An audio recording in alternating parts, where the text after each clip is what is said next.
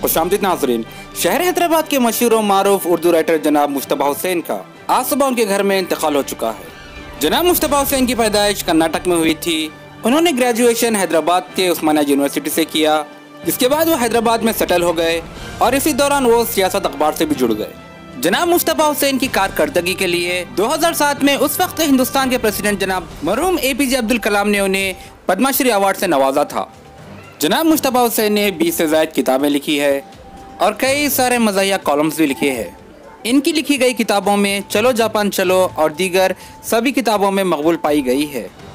जनाब मुज्तबा हुसैन का इंतकाल 83 साल की उम्र में हुआ। गुज़िश्ता साल उन्होंने हुकूमत की जानिब से अक़लियतों के ख़िलाफ़ लाए जाने वाले CAA और NRC के क़ानून के ख़िलाफ़ एहतजाजन हुकूमत को अपना पद्मश्री अवार्ड वापस कर दिया। उस दौरान उन्होंने हमारे चैनल को एक इंटरव्यू भी दिया था। देखते हैं वो इंटरव्यू।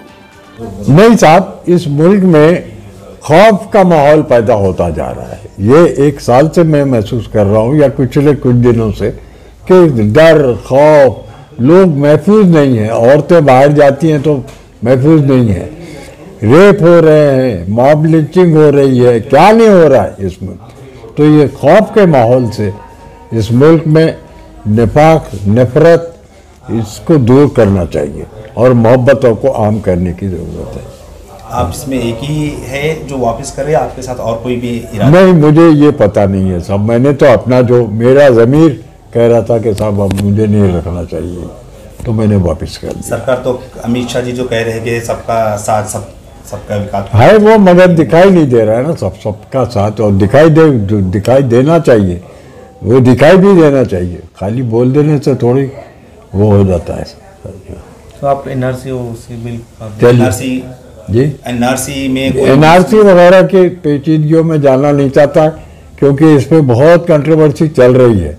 मैं एक मामूली आदमी हूँ। बहरहाल मैं ये चाहता हूँ कि जो भी लागू हो कानून, वो ऐसा हो जो सबके लिए काबिल कबूल हो और अच्छा हो, और आपस में नफरत ना बढ़े, दूरी ना बढ़े, जोड़ने का काम करे, तोड़ने का काम ना करे। बस आप कैसा महसूस करिए, इतने सालों तक आपके पास अवार्ड था, वापस कर रहे हैं? हाँ, समझा। नहीं, अब वो तो खैर जाहिर है कि मैंने तो अब उसको, अब मेरी उम्र भी कितनी रह गई, ये सब हो गया। अब आखिरी वक्त में मैंने कहा उसको। जनाब मुज्तबा हुसैन अब हमारे बीच नहीं रहे, पर वो हमारे दिलों में एक अच्छी याद बनकर हमेशा जिंदा रहेंगे।